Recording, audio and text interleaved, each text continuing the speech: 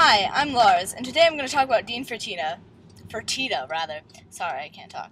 For those of you who don't know who Dean Fertita is, he is a musician guy. His credits include Queens of the Stone Age, touring with the Raconteurs, and The Dead Weather.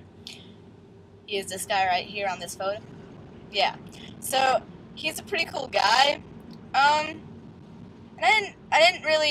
I'm not really making this video to talk about his music or his work or his personality or the stuff he owns or really anything tangible about him. I'm here to talk about his name. I'm not talking about his first name because Dean's a totally ordinary name and there's nothing to talk about that. I'm talking about Fertita.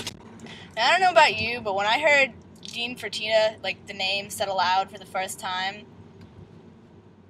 I kind of smelled the food court in my local mall because the name Fertita reminds me of cheap Mexican food, like fajitas.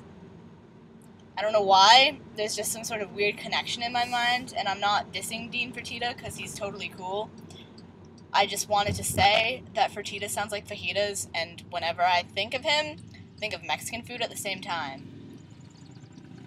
Maybe I'll shout fajita at the Dead Weather concert I'm going to in 12 days. Actually, I probably won't because that would be weird.